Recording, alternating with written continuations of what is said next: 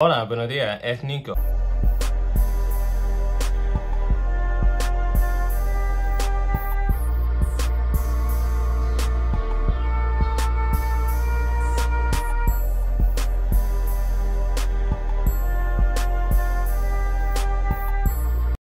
Pull that dick out. I'm not playing. Pull it out. So today, I'm going to be talking about the social expectations on social media for gay people. It's mostly going to be revolving around the pipeline of OnlyFans. This is actually my second time recording this video. I was 6 minutes in and I just was not happy with it.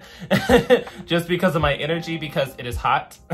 My AC, the motor is broken, so it's just heat, because Texas. So I'm just trying to stay positive and stay like energetic and have a good ass conversation.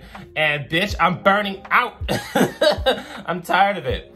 But yeah, if you like this kind of content, make sure to follow me on Patreon at patreon.com/Nico'sAesthetics.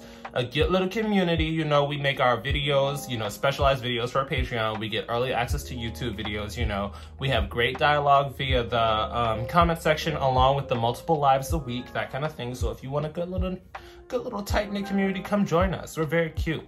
If you like video games, make sure to follow me on twitch.tv/Nico'sAesthetics. Nico, you didn't stream Friday. No, I did not. It was two of my brother's graduations, so I had to go to that, and I got to see family I hadn't seen in years, in a very long time.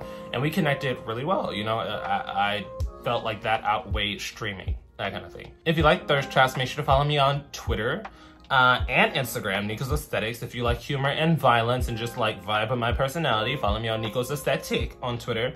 But this is kind of correlating with, well, the thirst traps correlate with this topic. So basically, the OnlyFans pipeline on Twitter is essentially a gay will get viral, be it a selfie, be it a thirst trap, and then comments will begin to flood in. OnlyFans, where's your OnlyFans? I want to subscribe. Do you make an OnlyFans? And it's interesting.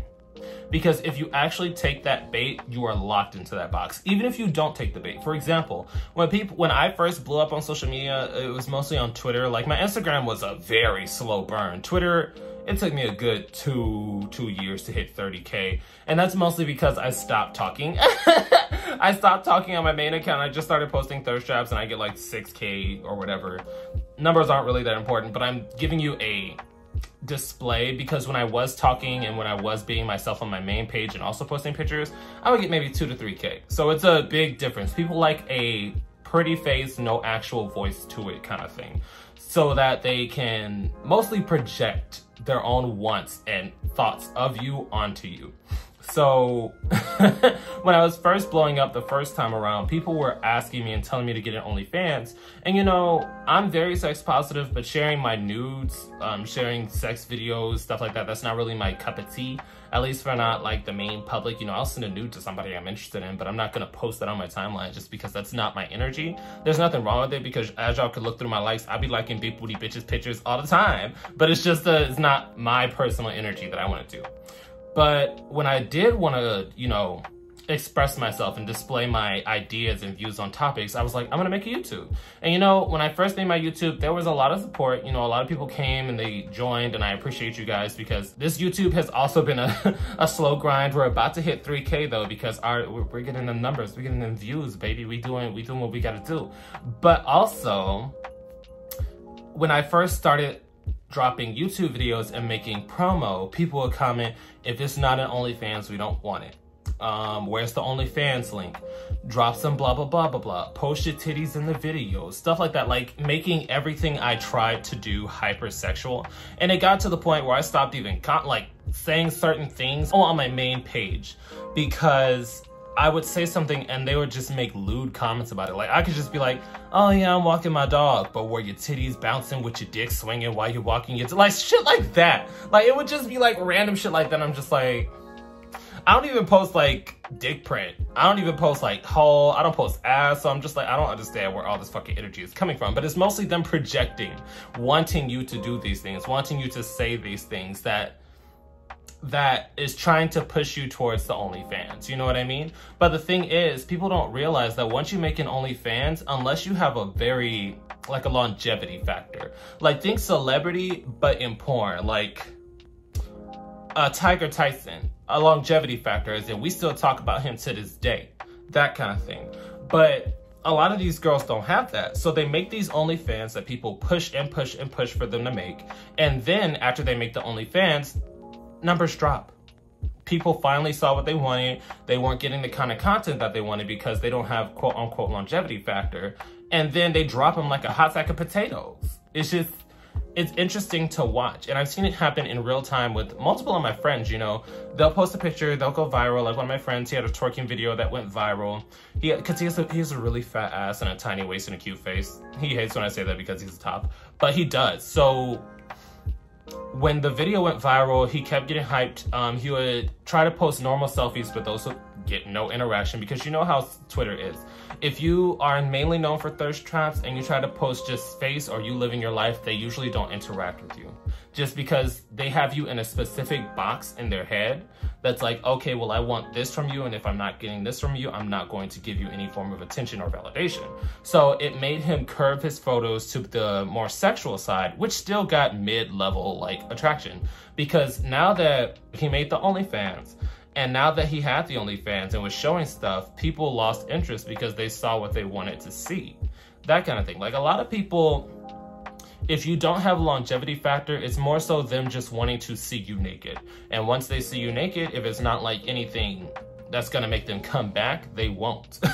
So it's like, that's why you notice, I don't know if you noticed it, but I'm very analytical. I've noticed it with a lot of longevity-based porn stars, like big porn names, you know, when they had first started out, especially on social media, like Sean Zevron, his videos used to get thousands of likes. If we look at, hell, it's like most of the older big names, like the legitimate porn generation before like social media OnlyFans.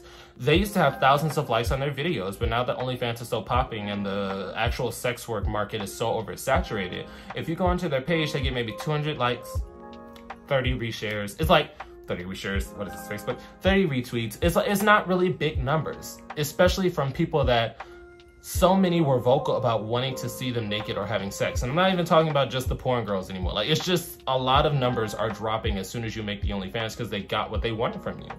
And I think that's an interesting pipeline of using peer pressure and the seeking of internet validation to get people to get on OnlyFans. Because I'm not gonna say, oh no, they were manipulated and everybody on OnlyFans is a victim. You're a victim. No, I'm not one of those people, but it is a very alluring piece to the pie, you know what I mean? Because OnlyFans girls always get on here, oh, I make so much money, oh, I do this and oh, I do that, and yet they're caught in scandal after scandal after scandal with nothing really to show for it, that kind of thing.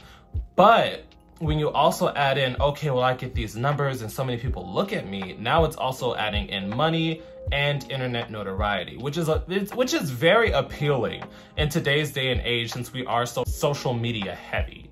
You know what I mean? I hope you're following where I'm trying to lead you. But yeah, that's basically what I'm getting at. I feel like this generation, especially the ones steeped in social media validation, it really encourages the Twitter to OnlyFans pipeline for the gay community. Obviously, I have no issue with it. If people feel cornered and like, oh, if I do this, I'll get this likes, I'll get this money. I hope that that's not the case. Like, I hope you're not trying to join into sex work just for like internet validation, because as I've seen analytically, that usually doesn't last. That usually doesn't work out, that kind of thing. Like, I'm not saying I'm against it because like I said, I'm very supportive of sex work and I also subscribe to a few people's OnlyFans, but it's more so you need to be aware of what you're getting into, because a lot of these porn stars and sex workers, they'll boast about the internet notoriety, they'll boast about the money, but they won't tell you the downsides and the consequences that come with sex work. They'll just make it seem like a dream and it's really not, it's a reality. So I don't know. Give me your opinions, because I feel like I'm rambling at this point, but I feel like this video was a lot better than the last video I just made. Definitely give me your opinions on this situation. Like, what do you think about the Twitter to OnlyFans pipeline? Do you think that peer pressure is encouraging a lot of these gays that are just getting some likes that want more to actually go further and make the OnlyFans? Because I've noticed a lot of people will make their OnlyFans once they get numbers on, say, a nude or a thirst trap. They'll notice that they're not getting any money, the numbers have stopped, and now they're just like, I'm gonna delete. I know a few people that have just deleted their OnlyFans for those exact reasons, especially the stigmas that come in their real life from the OnlyFans. Like, people don't talk about the dark side of sex work enough. But yeah, definitely drop your opinion down below. If you're on Patreon, try to drop your opinion on Patreon. If it's saucy, you know what I mean?